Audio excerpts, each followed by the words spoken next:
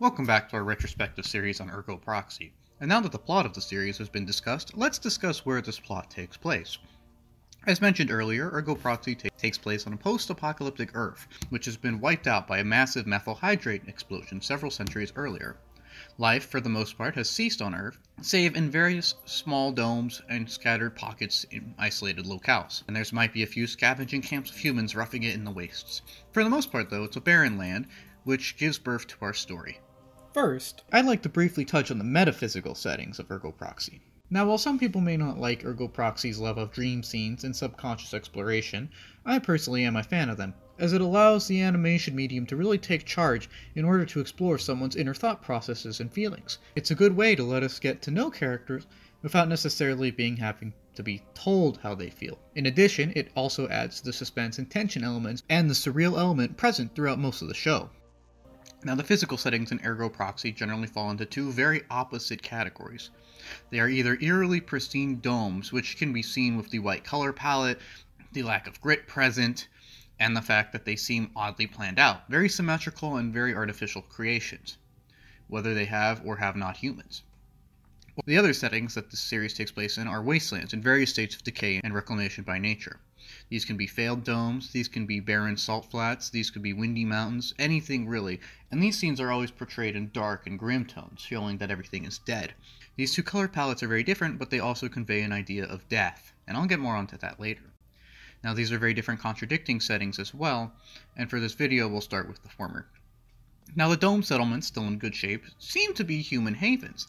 They're intended to be small paradises coddling the human race until it's safe to go outside again. On the surface, they're pristine, safe, and technological marvels, shielding humanity and ensuring that all will go smoothly. On the other hand, though, if one looks a little deeper, it's obvious they're a little too orderly. They're obviously not natural constructions. They're monuments to the ability of man to defy nature and go against it. They are sterile, strict, and quiet. Their white walls seem not only to strangle any germs, but any kind of creative or questioning thought. While they keep man safe, they also keep him in the dark and isolate him in a sort of false womb. And this is just where the domes went according to plan. In many domes, it goes even worse, as the proxies of those domes may not necessarily care for people. Take the robot dome shown in episode 10, which is a world with no humans kept pristine by pre-programmed automatons. Or worse, take the domes of Ophelia, or say Smileland, which saw their inhabitants either killed or pseudo-enslaved by their proxies, as a result of their proxies' own flaws. Now, it's obvious that not every dome went well, as not every proxy necessarily cared for their inhabitants or their job. With this in mind, say we wanted to leave the domes. Well, what would we find then? In that case, we would find a sprawling waste littered with failed domes, mountainous traverses, and dangers galore. To start, the very air is poisonous enough to kill about 80% of people who just breathe it in. Those that do survive would be left to wander aimlessly and either die of starvation or hope to find some kind of dome or settlement to take them in or to scavenge from. While it is a bleak waste, not all life here is dead. There does seem to be some forests and plants in certain areas, and a lucky traveler could hypothetically bounce between domes on their journey. Now, these are the two kinds of settings in Ergo Proxy, and they both play off of each other perfectly to set up the quintessential post-apocalyptic dome world, and the consequences of living in it. They are both two sides of the same coin, that being the stagnation of humanity and its dire situation in a ruined world. The outside world shows the obvious death of the world. One racked by environmental disaster and destruction, a land where nothing can really live, and where the gray soil harbors nothing but failure, where people haven't been around for a while. While one may be free to do as they please here, their physical constraints placed upon them here would likely prevent them from doing anything for too long. It's a land of physical and natural death. We see this in the gray color palette, and the fact that there's no plant life almost anywhere. This gray skies and the gray color palette could portray nothing but death. Nothing can live here physically. The domes, on the other hand, represent a kind of spiritual, mental form of death, however. As mentioned earlier, the things which make them comfortable technological marvels also make them suffocating cradles. Such a lax and sterile environment creates a society where no one really cares about or thinks about anything really, and humanity slowly loses its natural edge and drive. While humans populate these domes, no one really lives in them. In fact, the humans themselves have been said to have lost the ability to procreate, and are more of automatons carrying out the functions for the dome. In an odd way, it's more like the people exist to serve the dome than the dome exists to serve the people, as they have been reduced to cogs in a machine, run by computers and sterile logic. Adding to the sense of strangulating stagnation upheld by technological advance is the world-building facets of these domes. the Auto-Revs and the Wombsys. Now, Auto-Revs, of course, are the androids of this world, and Romdau's people are extremely dependent on them, to the point of not being able to do basic functions without them. Check out this guy. He doesn't even know he's not on a computer, because his Auto-Rev didn't tell him.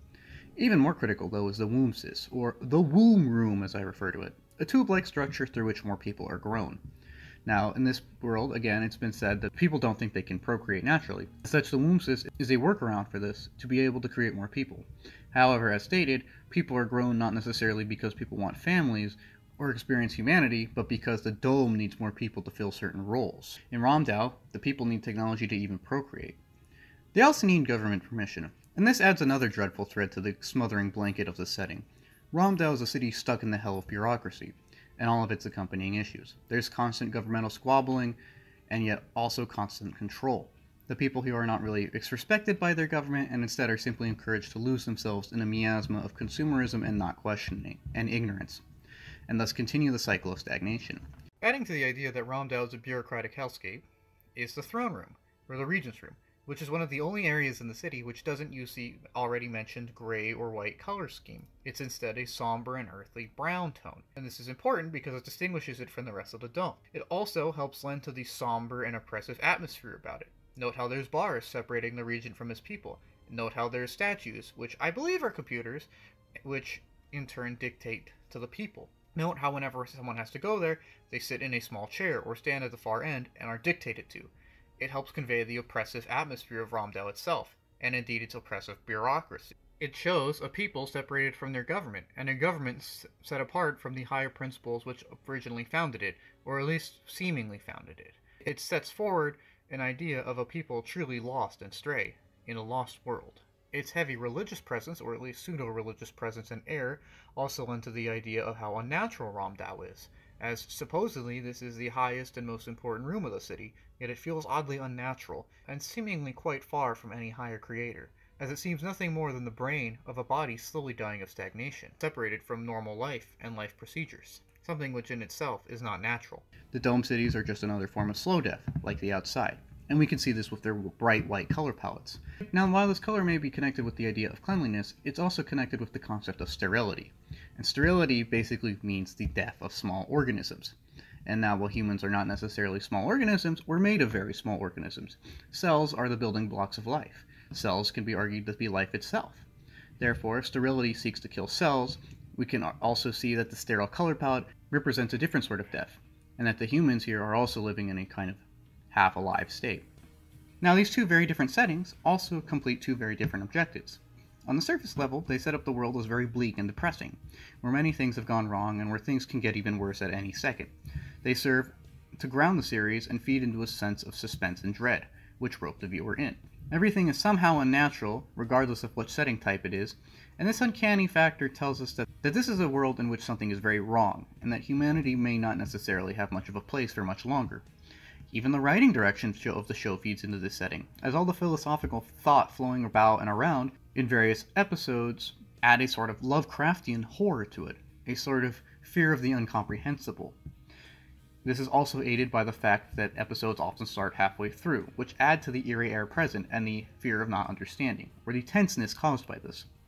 In line with this sense of creeping dread, there's also the original soundtrack. Unlike much of the series, the OST is actually all about subtlety. It is almost never at the forefront, and it was designed to be this way. Most of it is either slower pieces, whether they be orchestral or industrial, and are meant to creep in alongside with the atmosphere.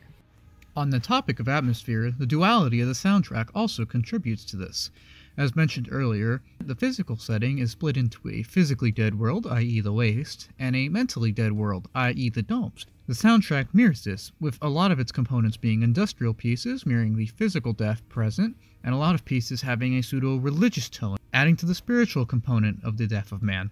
And it's very fascinating how the soundtrack blends these two seemingly disparate genres together and uses them flawlessly to help add to the atmosphere of the series. They serve to cap the atmosphere present, and they get the job done very well in this regard.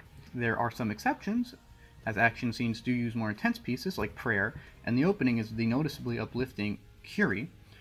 On a whole, however, though, Ergo Proxy's OST is a good soundtrack, but it knows what it's here to do, and it's here to serve a background purpose. And this background purpose is what it excels at. It serves, instead of stimulating our conscious, which the series is very good at and apt to do, it serves to stimulate our subconscious and help set the seed. It helps our brains fit into the world of Ergo Proxy and get situated as we let the conscious parts of the series take over. And it's very good at facilitating this. Not all of the scenes are dark, however, and this leads us to the second point of the dark settings, and that is they serve to emphasize the bright characters present, those of Vincent, Rial, and Pino. You see, during the day, no one will see a light, but at the darkest night, a light can really shine bright. By keeping the setting so dark and mellow, the light of the cast are gradually allowed to rise to the top. Keeping a grim setting while characters evolve emphasizes that the progress they have made and their agency, while also realistically establishing they cannot fix everything. It shows us the need to establish our own raison d'etre, and it establishes that people can generally make do regardless of the situation and ascend beyond it. Thus, the dark settings also serve to help illustrate how uplifting the story actually is. So even if it's all dark, we can still see that there's quite a bit of light.